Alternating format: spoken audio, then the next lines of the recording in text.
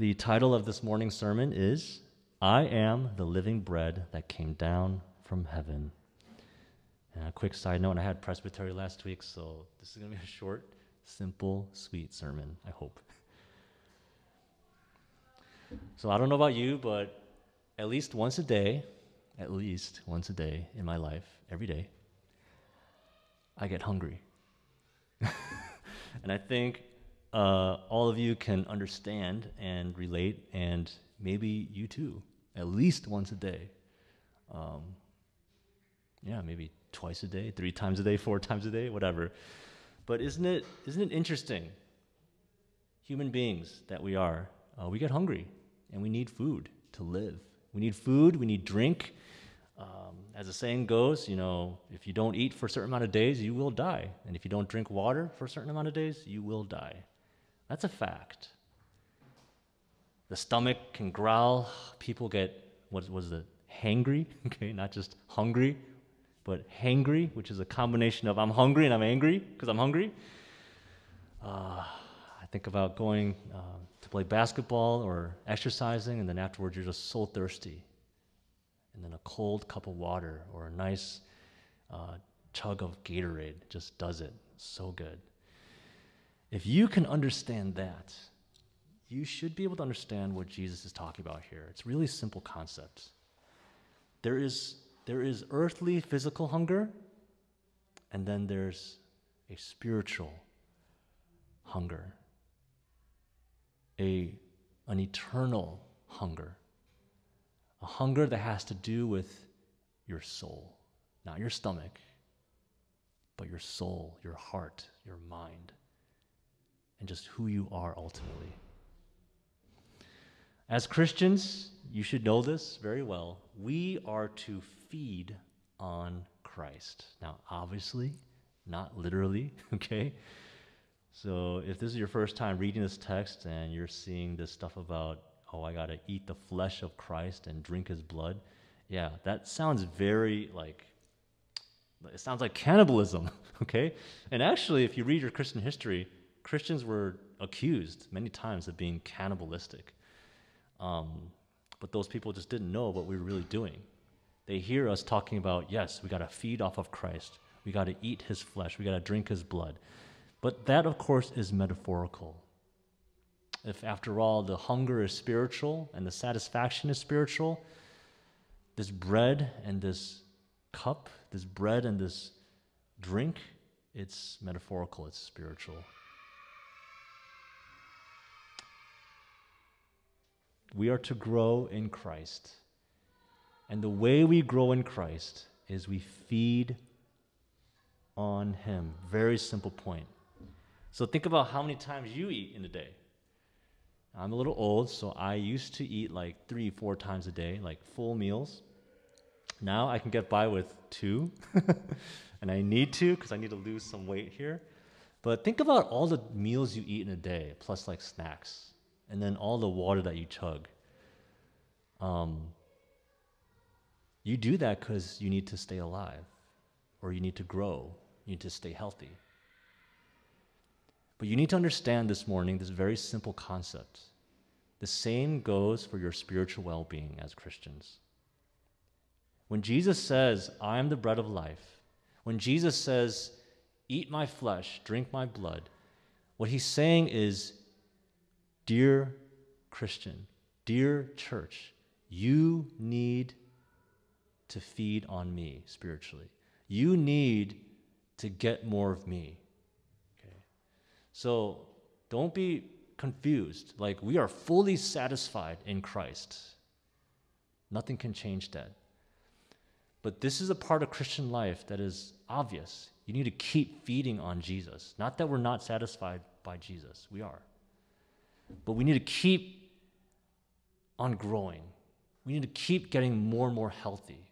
We need to keep changing and being more like Jesus. That's the Christian life in a nutshell. And that's the main point that I want to share with you this morning. We hunger for Jesus spiritually. We do. And this is especially true as we, deal with our sins, as we come face to face with like relational problems with other people, as we learn about church more, how it works, as we just wait for Jesus in this old and fading earth, we're in a wilderness, are we not? And so we need the manna that comes from heaven. We are going through trials, are we not? And so we need to be like fed to get through these trials. Timothy talks about how we are like farmers and athletes and soldiers. Well, guess what? If you want to be a good farmer or a good athlete or a good soldier, you need to eat. You need to drink. And you need to eat and drink the right stuff. Idolatry is eating and drinking the wrong stuff, the junk food of this world, spiritually speaking. And so while we are very good at eating and drinking so many other things other than Christ, as Christians, that ought to be reversed. Where we are not eating and drinking primarily from things like, I don't know, just name it. Love and romance, subcategory, Korean dramas, dating. Instead of eating and drinking from success, money, those kinds of idolatries, why not Jesus first? And the list goes on and on. I don't want to spend too much time on that, but man, we hunger and we think we're hungry for like money and romance and all these things, and none of these things are wrong in and of themselves, but what we really need is Jesus. I'm here to tell you that this morning. Let's be reminded of the truth today that Jesus is the bread of life. It's obvious that he's saying this very loud and clear. Jesus says, I am the bread of life that came down from heaven. I'm the one who gives you eternal life, resurrection life. Sadly, the people grumble. If you look in verse 42 and 42, just verse 42, they're like, is this not Jesus, the son of Joseph? Don't we know him? He's just a regular human being. What's he talking about here? How can he say that he came down from heaven? They couldn't believe in Jesus. You do. Jesus goes on to talk about how he and the Father are one. He says in verse 44, 45, and 46, you can't come to me unless the Father draws you. The Father teaches and the people come to me. Only I have seen the Father. And so Jesus is making very loud and clear that this is the plan of salvation.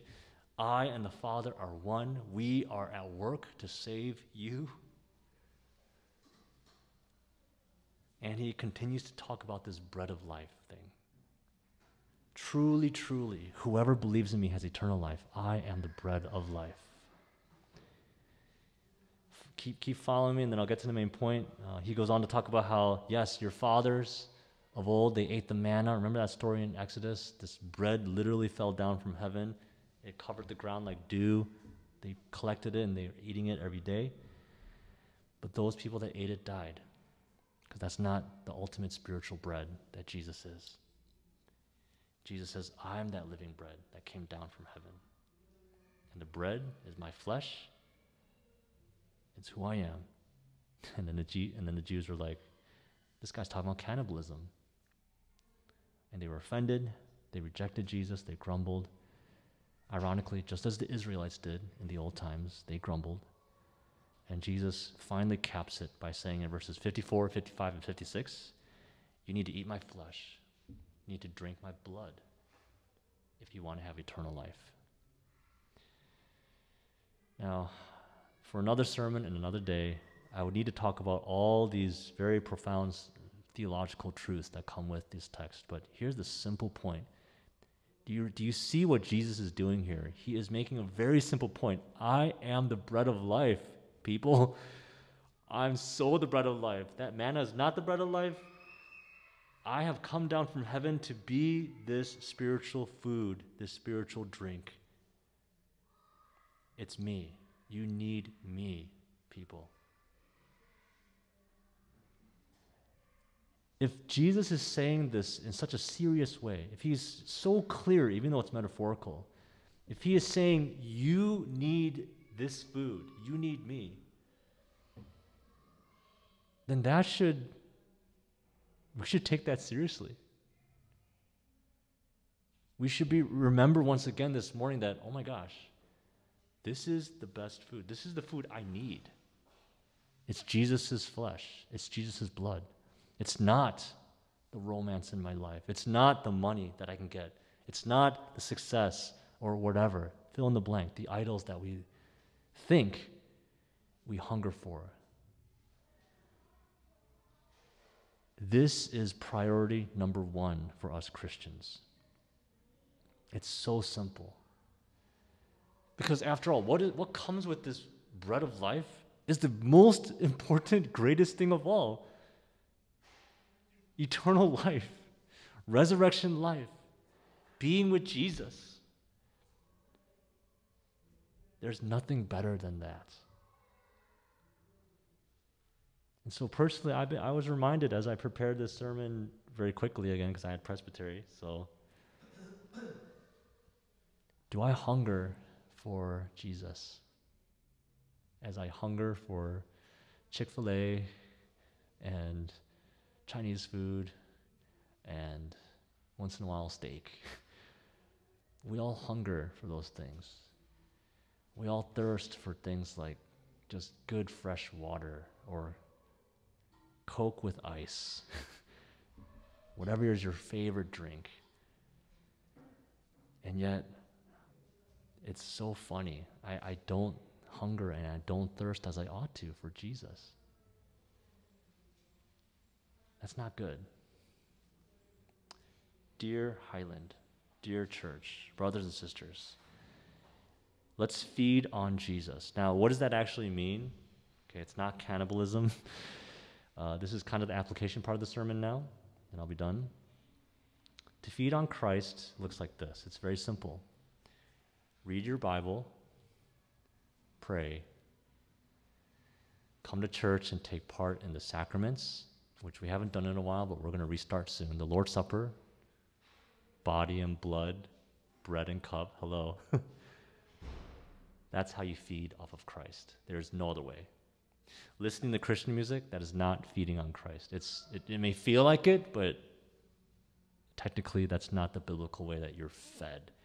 The way that you're literally fed spiritually is when you read the Bible on your own, or when you hear the Bible read at church and then pastor explains it to you, or when you're at Bible study and you're reading it together and you learn, or you're at like family worship and you open the Bible, even if you're not going into in-depth what it means, just reading it, that is Jesus feeding you. Praise the Lord.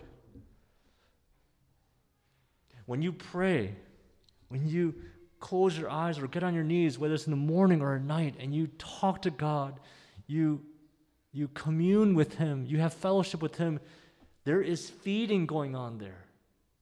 You are feeding on the body and the blood of Jesus. And then obviously, when you take communion, Lord's Supper, when you look at the bread and you look at the cup and you are assured of the reality of Jesus' life and death and resurrection, when you're listening to the pastor explain what's going on, you're feeding. And the feeding is so real, it is as if you are eating that bread in the cup. That's the whole point of that, is to show how real this feeding is. Yeah, isn't that amazing? I just realized this. Out of all the things that Jesus gives us, He gives us the Lord's Supper. That itself, with just baptism, Lord's Supper, He gives that to us. That itself should prove to us how important it is to hunger for Jesus and to know that this feeding on Him is of highest importance. So think of Christian life this way. This is really a good summary of Christian life. What are we doing for the rest of our lives on earth? We got to keep feeding on Him. You got to keep going to His restaurant. You got to keep ordering from not DoorDash, but Jesus Dash. I don't know. Bible Dash. Or not Uber, but Yeah, you come up with that, yeah, the spoof there. But you get what I'm saying here? And so no wonder if, it's not rocket science, okay? If you don't eat, you're gonna die. If you don't eat Jesus, you're gonna be malnourished. You're gonna be weak. You're gonna lack strength. You're not gonna be able to think.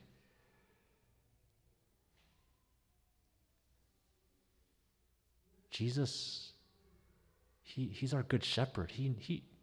We're his sheep, and he knows what's best for us. And so when he says, feed on me, read the Bible, pray, come to church, take part in the sacraments, that's Christianity. That's Christian life at its most basic form. And if we do those things, you're going to be really good. You're going to come out fine. And so I don't want to, those of you who know me, I'm not rebuky at all. I try to avoid that stuff as much as possible. But I'll lovingly say this. Man, if you're not reading Bible or praying, you're killing yourself. What are you doing? Let's read our Bibles. Let's pray. Let's keep coming to church. And let's feed on Christ. Just like babies, what do they need to do? They need to eat. They need to drink. They need to rest by going to sleep. They need to poop. They need to get all that bad stuff out. And yeah, actually, they need to play. They need to be with their parents. And they need to learn and grow their mind and think and develop as babies. Well, just like babies, we need to keep eating. We need to keep drinking. We need to go to sleep. We need to get rest, spiritual rest, the Lord's day.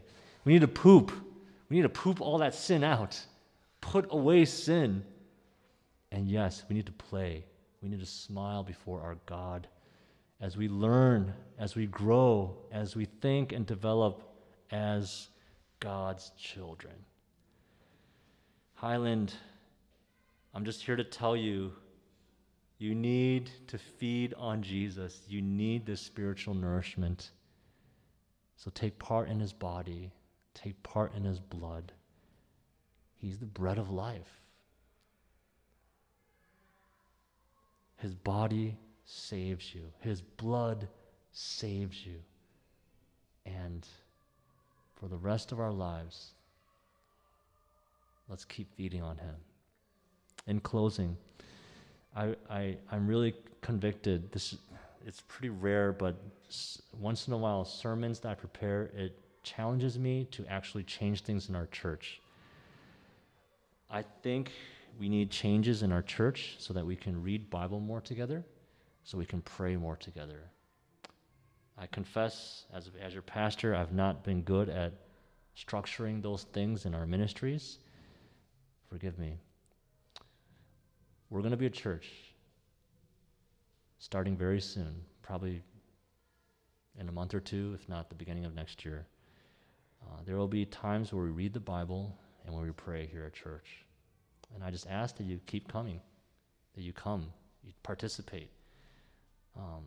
We're going to read Bible more together. We're going to pray more together. We're going to do sacraments more together. We're going to bring that back definitely next year. This is going to be the core of our church because we are here to feed on Jesus. Let's pray. Our Father in heaven, we thank you so much for your word this morning. A brief reminder, but a simple and profound reminder, God, that we need to feed on Jesus. And if we don't, we're spiritually starving ourselves. That's not good.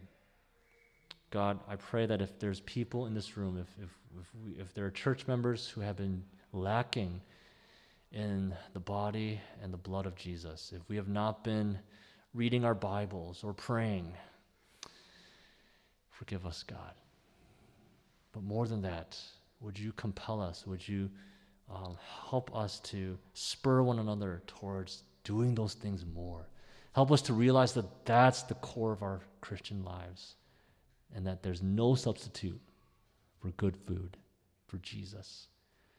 And so, Jesus, we pray that you would give us a greater hunger and an appetite to feed on you, to read our Bibles, to pray more, and to do it together. Please give me wisdom as the pastor here to encourage, to facilitate, to add structure, to teach and to encourage members to do just that. May this be a house. May this church be a place of Bible reading and prayer and sacraments. Thank you, Jesus, that you give us yourself as food to eat. We pray all this in Jesus' name. Amen.